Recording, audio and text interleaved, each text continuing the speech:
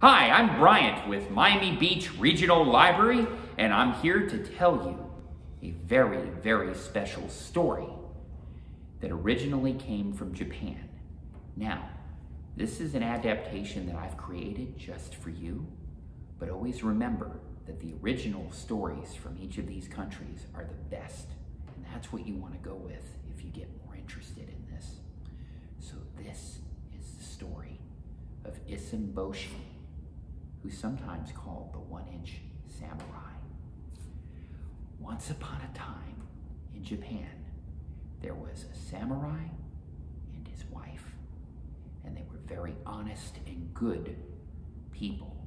They protected the locals in their care from bandits and robbers and other troublemakers, and they did not take more taxes than were just, and they never did anything dishonest or hurtful to the people they were responsible for. On the contrary, they were always there to help. But despite all of this, there was one sad point in their lives. They wanted a child. And with the passage of years, they did not have one. But no matter what, they went to the shrine and they asked for a child, and they made offerings. And one day, the samurai's wife said, "If I could only have a child, I would love that child, even if they were only 1 inch tall." Well, 9 months later, a child was born to the samurai's wife, and the parents rejoiced, even though the child never got any bigger than 1 inch tall. And they named this child Issun Boshi. And Issun Boshi they raised to be a samurai. They taught him all of the samurai's accomplishments and virtues, how to be brave, how to use a sword, how to use a bow, how to show manners and respect at court, how to treat people who have a lower rank in society with respect, and how to take care of all kinds of problems and be just and honest and upright. And Issun Boshi had a great voice that one would think came from a giant, and he could be heard very far away when he was laughing or talking. But no one was ever disturbed because he was such a kind and well-mannered young man. Well, he became a man, and it was time for him to seek his fortune in the world, because there's only so much work for samurai in any small village. And the daimyo, the lord, did not have enough work for another samurai, so Issun Boshi was given a special sword of the finest steel, but it's not ordinary. It was made with his mother's sewing needle, and you can see the eye right there. And he was given other equipment, like a boat made of a rice bowl, and they took the finest chopstick from their utensils and made it into an oar, and he was given some provisions. And he went to the capital to find a lord who needed another samurai to serve him.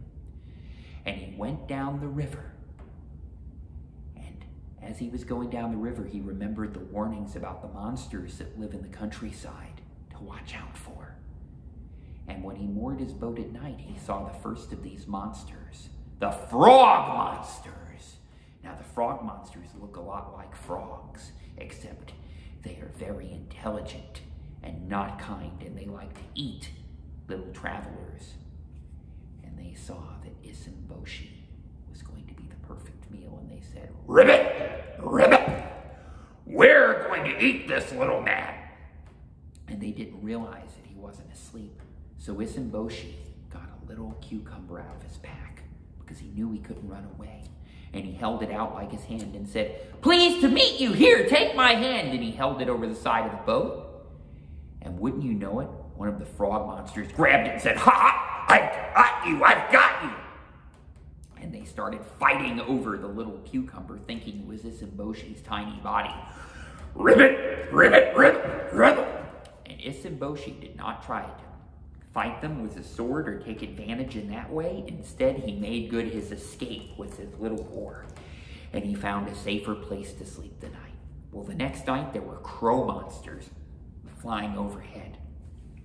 And they saw Issun Boshi, and he could hear them boasting. "Ah!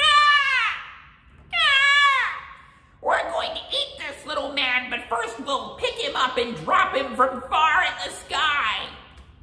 Well, Issun Boshi knew that, especially since parachutes hadn't been invented yet, there was no way he was going to survive such a fall that the crow monster would give him. So he had to play another trick. He took a piece of reed from the riverbank, knowing from his mother's teaching that crow monsters were curious. And he took the reed, and it's hollow like this, and it looks like a telescope to people, and he pointed it at the moon, and he said, "Ah, I can use this magic looking glass to see the people living on the moon." Well, of course, crow monsters are curious, so they said, "I want to see the people on the moon. No, me." So Issun Boshi said, "Here, share it among yourselves." And he tossed the looking glass into the air. And the crow monsters started flapping around. And they started fighting each other.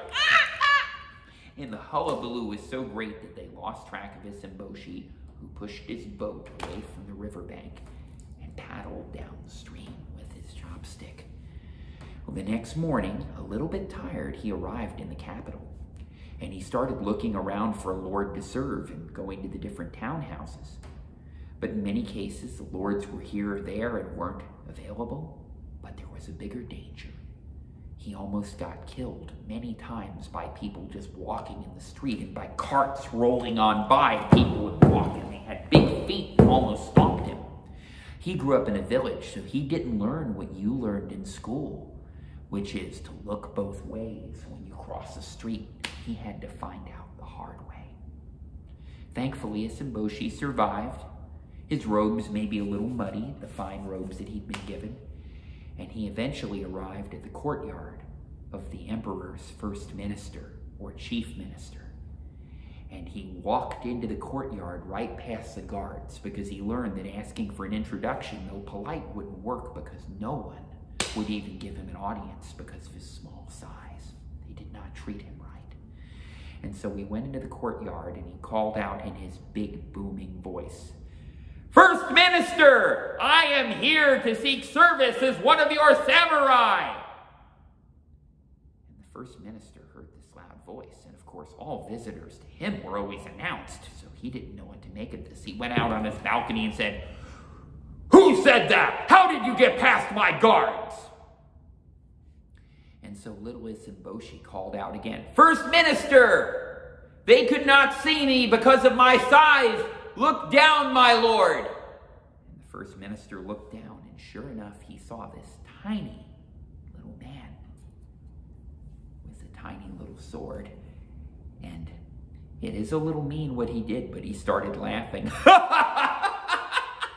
"You can't be serious. You, one of my samurai? My lord, I have been well trained, and I have all the courtesies of a samurai and all the martial skill." "Well, if anything, you have a big voice. I will make you my herald, since my other one just retired. And I will also make you one of the guards to my daughter, and you can amuse her." Well, Issun Boshi didn't like having to amuse a fine lady when he wanted to go out with the other samurai and patrol. But he did know that he had a big voice. And he would make a good herald, for a herald is one who makes announcements and delivers messages.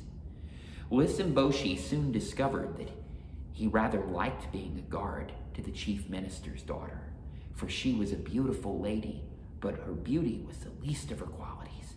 She was intelligent, and she was well educated, much better educated than Issun Boshi, much better educated than most of the emperor's ministers.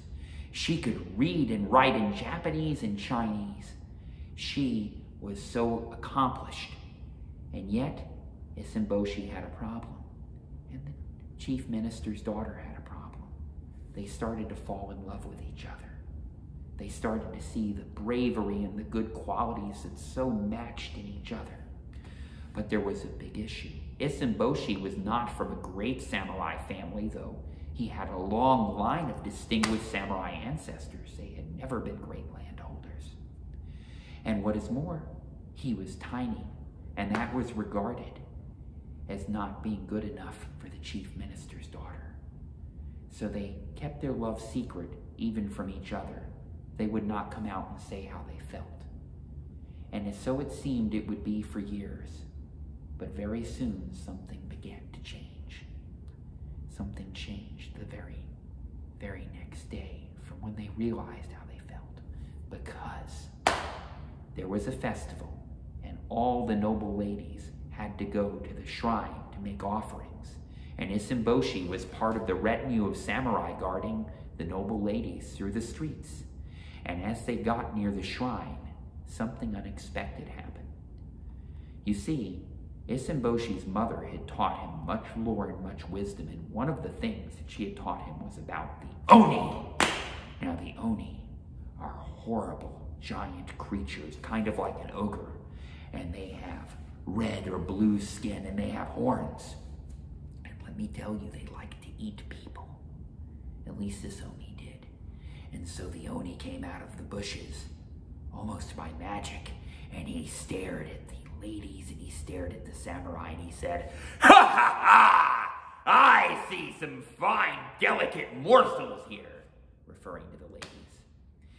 "And I don't see anyone guarding them." And he looked at the samurai, and they started to lose their courage. Some of them dropped their swords in fright. Others even ran away. Except for one of them, little Issun Boshi, who was great of heart and still greater of voice, and he said, "Vile Oni, if you touch one hair on my lady's head, I will be the end of you." And the Oni said, "Ha ha ha ha! Who are you to try to stop me, little man? I can eat you in one bite." And Issun Boshi said, "Well, go ahead and try," and he ran forward.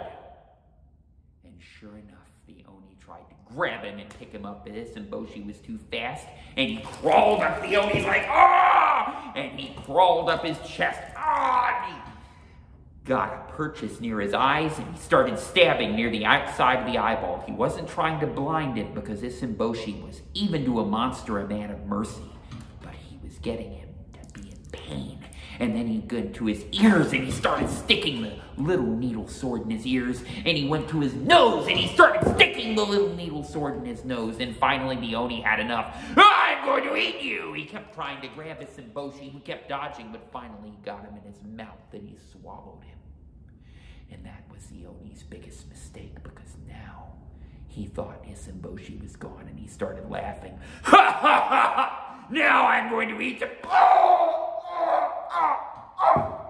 And inside, Issun Boshi, great of voice, could be heard saying, "If you don't spit me out and run away, I'm going to be the end of you." And he kept stabbing him. Like that.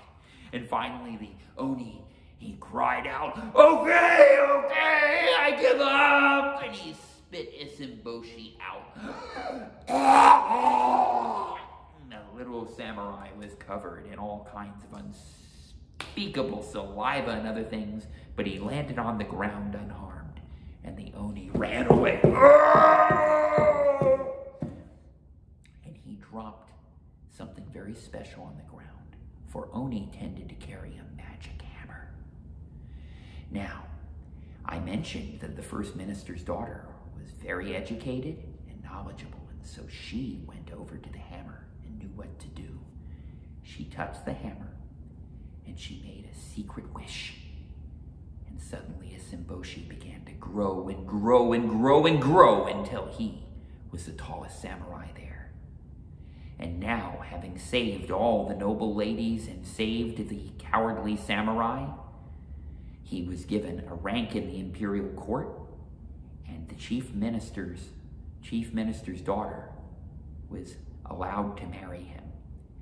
And they lived happily ever after, and Issun Boshi invited his parents to move with him to the capital, and so they had one large family. I hope you enjoy this story of Issun Boshi, and if you're interested in more things like this, you can follow us on social media, and you can always visit us at www.mdpls.org. Have a wonderful day.